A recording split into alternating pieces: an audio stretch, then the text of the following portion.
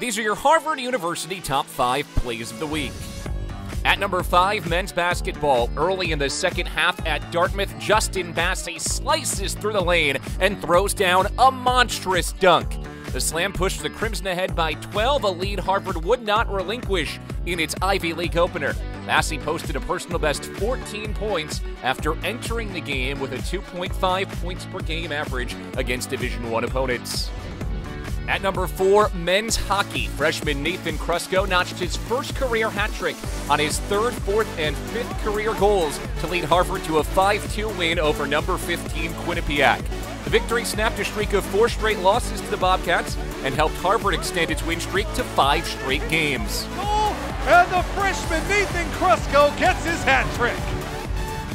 At number 3, women's basketball. Holding a 1-point lead with less than 30 seconds to play in regulation of the Ivy League opener against Dartmouth, sophomore guard Madeline Raster beat the shot clock with a running jumper in the lane, helping Harvard close out Dartmouth 70-65. The win was Harvard's 12th consecutive win, the longest win streak for Harvard women's basketball in 10 years. At number 2, women's hockey.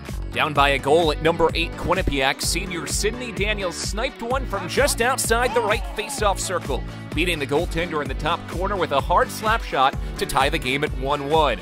The goal was Daniels' team-leading 6th this season. The game went to overtime level at 2-2, and freshman Beth Larkham stepped up and blocked a penalty shot with 37 seconds left in the extra period, keeping the score even in a golden score situation.